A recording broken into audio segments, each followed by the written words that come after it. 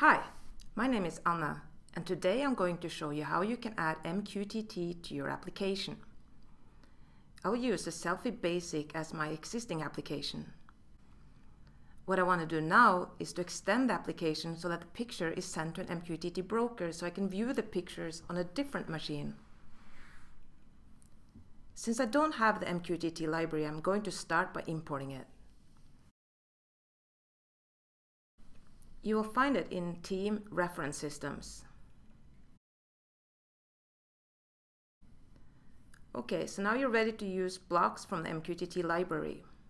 Okay, we're going to use the Robust MQTT block. Drag and drop the Robust MQTT from the library into your application.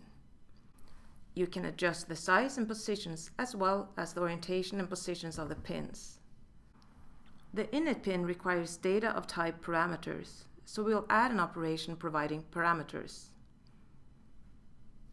Write in the code to specify the MQTT broker which will be used to initialize Robust MQTT.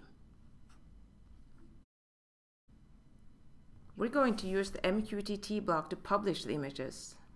The publish pin requires data of type MQTT message, so we're going to add another operation to transform the buffered images to an MQTT message.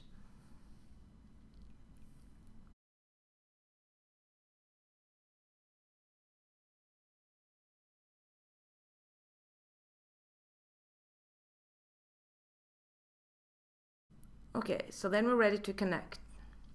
It's useful to have a look at the contract of the block to see how it is used. It will show you how to use it correctly, in what order you can send and receive data.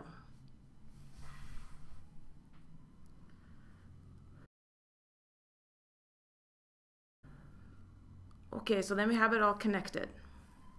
Next we can analyze the system to see if it is okay. Looks like I was a little bit too quick. The flow harms the ESM. The problem is that the data is sent on the publish pin when the Robust MQTT is still in the initializing state.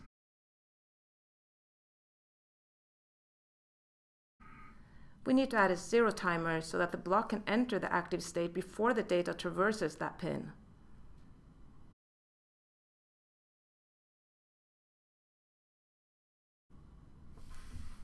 So now it all works. You can then build and run it.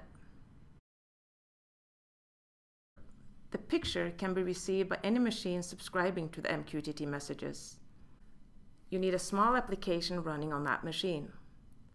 For now, I'm just going to use the same machine. I start by making a new application.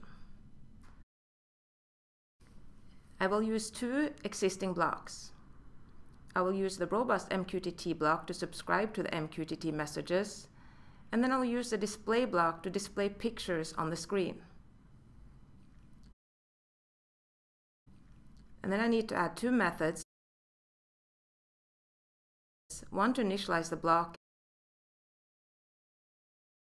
and one to extract the images from the MQTT message.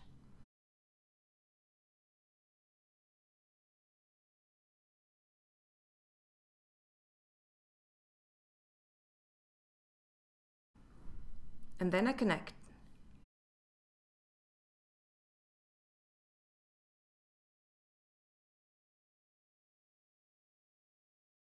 It looks good.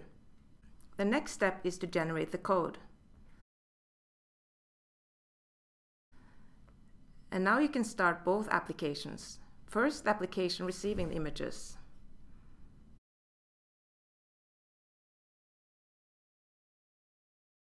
If you did it right, you should see two pictures on the screen. Want to give it a try?